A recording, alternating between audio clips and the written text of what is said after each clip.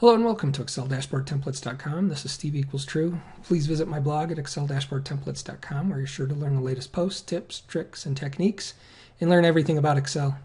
All right, today we've had a lot of comments in on the two access columns within Microsoft Excel. So you can see we've got data here of very small values and very large values.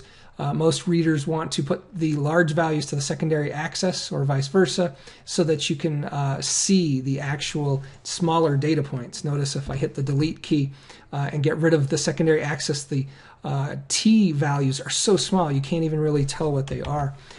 So some people think it's a bug. I think Excel would be better served if they had an option to actually either not overlap these or overlap them, because when you do move them to the secondary axis, you'll notice that it automatically overlaps the two charts and you can't see what's on your primary or secondary. The columns overlap. So we've had lots of comments on that, but I had also had a reader write in and say, I'd like to know how to do that with a pivot chart. So let's go ahead and show you how you do that with a pivot chart. So we've got our data here. What you want to do is you do want to create two additional columns of data. Now, you don't have to put this inside your data. You can just move it out here to the right so that you're not affecting the data.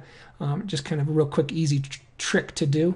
Highlight your data range and then go up to your insert ribbon to insert the pivot table. I do it with keystrokes of Alt-D and then the letter P.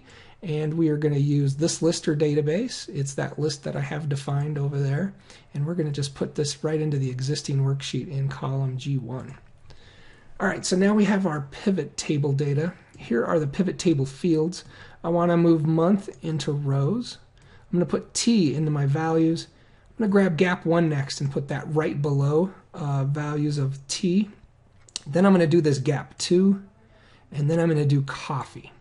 Now, once I have that all set up over there, we don't need the pivot table fields anymore.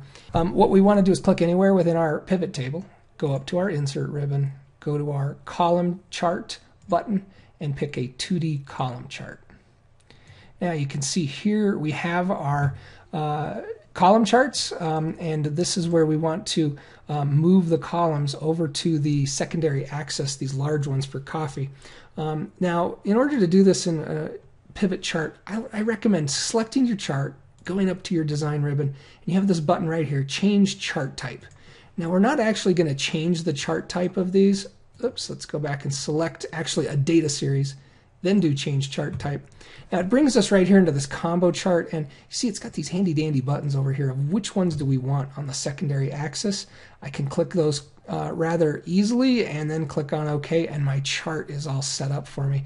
I don't have to right click on them, format data series, find the secondary axis. I just like doing it that way. A lot easier nowadays with Excel 2013.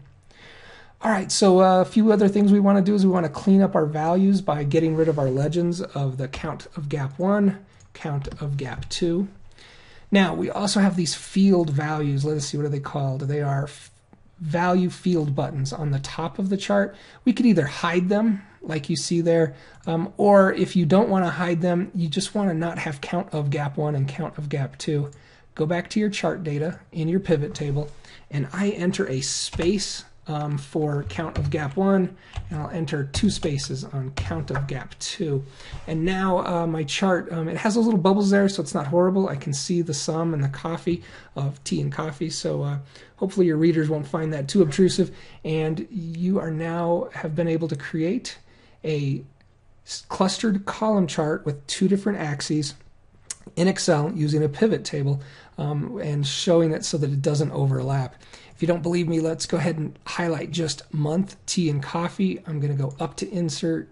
I'm going to select the column chart here, and I'm going to go ahead and move tea here to the secondary axis. And once I do that, look at that, it overlaps them. So in order to create those gaps on each one of those, we just need to add an extra data series so that your chart ultimately looks like this. Hopefully you found this helpful and you can use it in your day-to-day Excel life.